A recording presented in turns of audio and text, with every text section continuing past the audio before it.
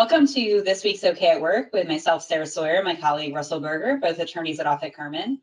And today we are talking about workplace investigations, mainly just when to have a workplace investigation, when to get others involved, and what do you do once you've completed one. So what's a good place to start when employers are thinking about workplace investigations, Russell?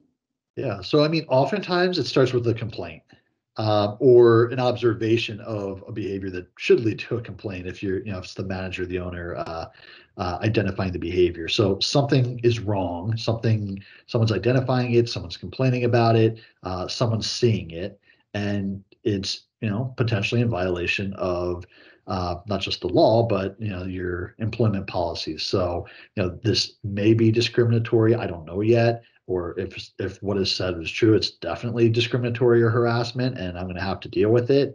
But really, I tend to think of at least like a funnel. It's open at the top, and if things are coming in and there's complaints and there's issues, I mean, you've got an obligation to investigate. You've got an obligation to not retaliate against someone who's making a complaint. So you want to take everything seriously. I know for a while, and it may still be the case, that like the number one category for charges of discrimination was retaliation.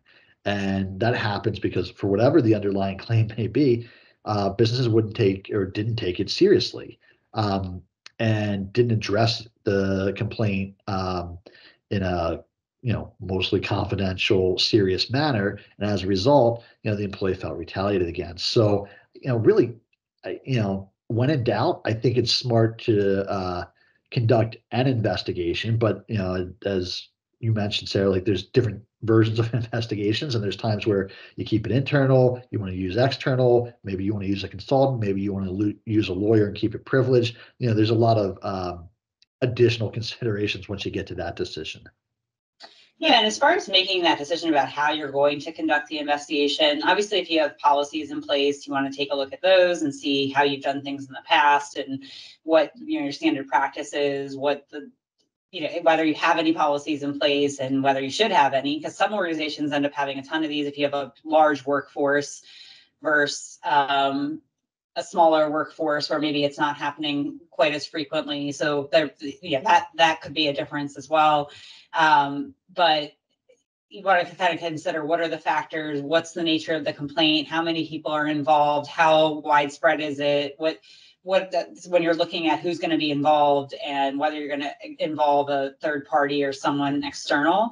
A lot of times involving a third party investigator or someone external is a good idea because they're objective, right? They come in, they can interview people, they can come in a different way than someone who's internal to the organization, especially on a smaller organization where maybe the person who would normally be asking the questions is implicated in some way or might need to be interviewed as part of the investigation. Then the next thing is, once you've figured out how to do it, well, now what do you do with the results of the investigation? Doing the investigation itself is not enough. You've got to then look at, well, what came of the investigation? And a lot of times with these investigations, you'll find that there's a ton of stuff in there that wasn't even the nature of the original complaint, right? So you find out a bunch of other things you weren't expecting to find out or that don't track with what you were originally looking for. Because once you start getting people talking about things, other things might come from it. So there's a lot to it. I think we could do probably a whole 30 minutes on this. Yeah, well, that's for sure. So you go through the investigation. Like you said, I think sometimes you pop the hood, you learn a lot about your organization, even though it was right in front of you, that you hadn't really been paying attention to. So maybe there's some other action items just in general from a policies and practices standpoint. But yeah, I mean, if you have a discrete conflict or a discrete issue that's being investigated, you get an investigation. Like there's some next steps.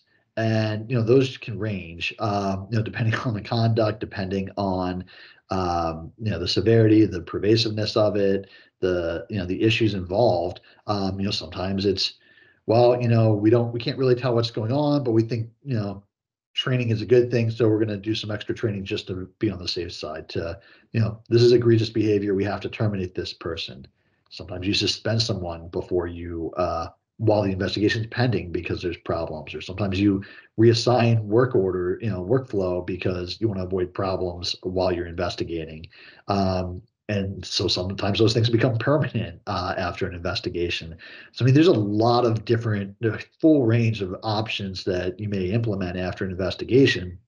But the important thing is, like anything, like the investigation's there to identify what the problem is and what really the issues are. And then you need to take steps to remedy that issue.